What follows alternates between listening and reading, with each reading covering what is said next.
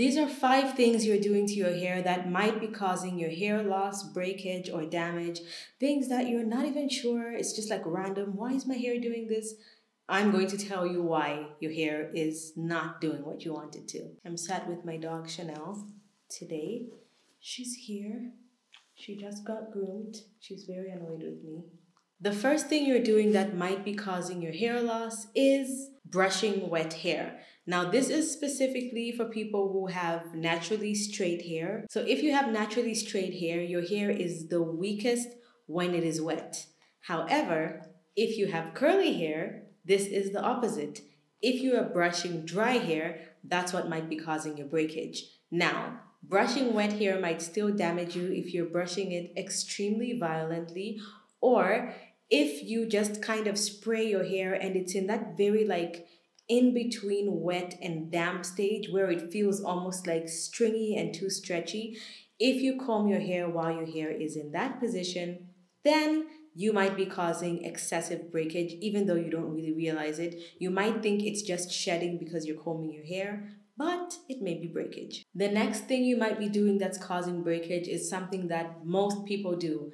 Curly hair, straight hair, it doesn't matter. This is styling wet hair. I know there's a theme with the wet hair thing here, but this is where a lot of the damage happens. Now, a lot of people seem to style wet hair because it's easier to lay.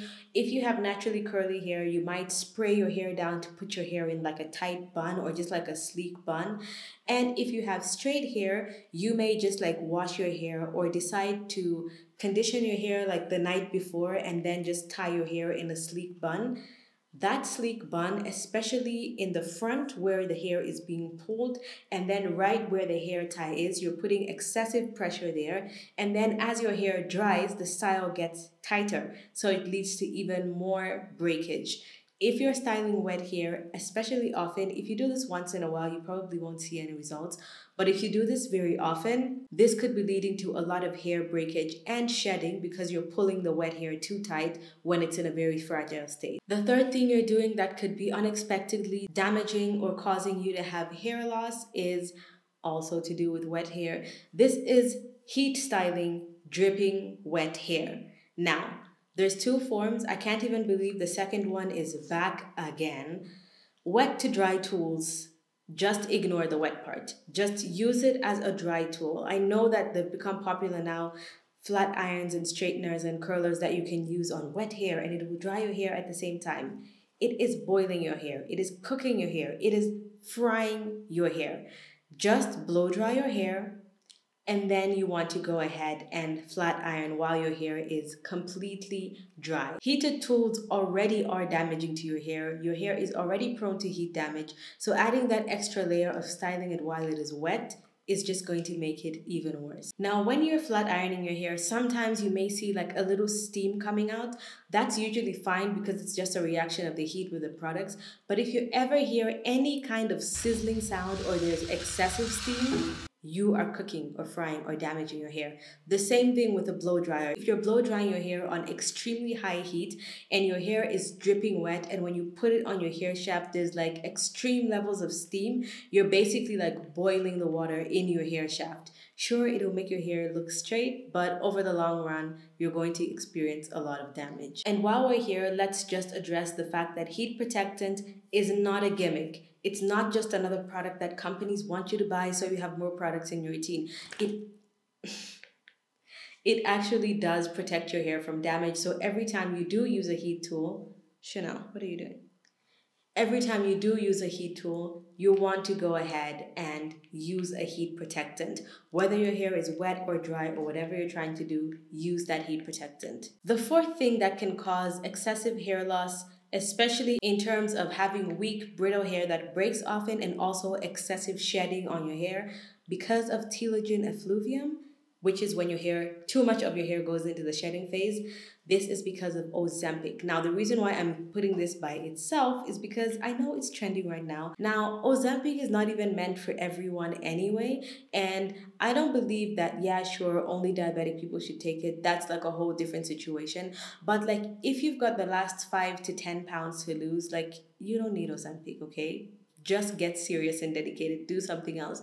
But This is not about why you should use Ozempic, why you shouldn't use it. This is if you're already using it, okay? The American Hair Loss Association has actually noticed that people who are misusing Ozempic, keyword misusing Ozempic, and other related substances like anything that contains semaglutide, which is basically Ozempic, they have been experiencing high levels of hair loss because of the rapid weight loss. So it's not directly linked, but the rapid weight loss can actually cause hair loss because you're basically losing a lot of nutrients that would be going to your scalp, and your body is like getting rid of them, and you're sort of confused, almost in shock.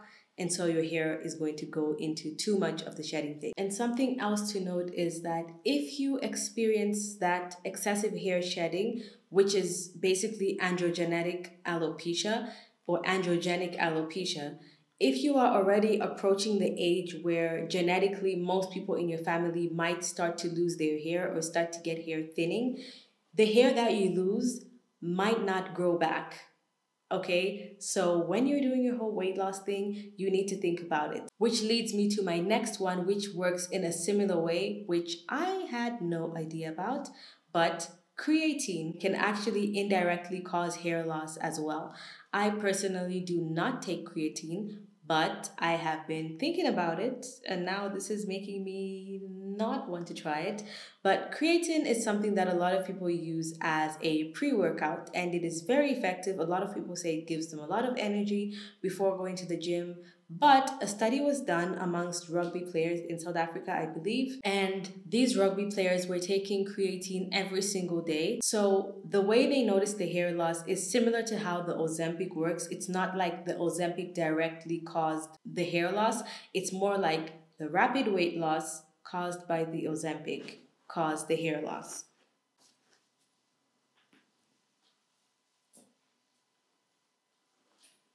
That's similar to what happened with the creatine. They found that there was a 50%, the research showed that there was a 50% increase in DHT, which is not great for hair growth, okay? It stunts your hair growth. The DHT production is what caused the hair loss. So this means if you already have a genetic predisposition for androgenic alopecia, using creatine may increase this. So if you're a man or a woman and there's people in your family that start to go bald or start to get hair thinning around your age, if you start taking creatine, similar to the weight loss thing, it can speed up the rate of how fast your hair loss is going to come and preventing it from coming back. However, if you have been taking creatine because it's a very popular pre-workout, if you've been taking it for months and you've seen no change in your hair loss or hair growth rates, then it probably doesn't affect you and you should be fine as long as you don't use it excessively. Hit my face right there to subscribe if you didn't in the beginning. Watch the video right here if you'd like to see something else from my channel. Thank you so much for watching, and I'll see you guys in my next one.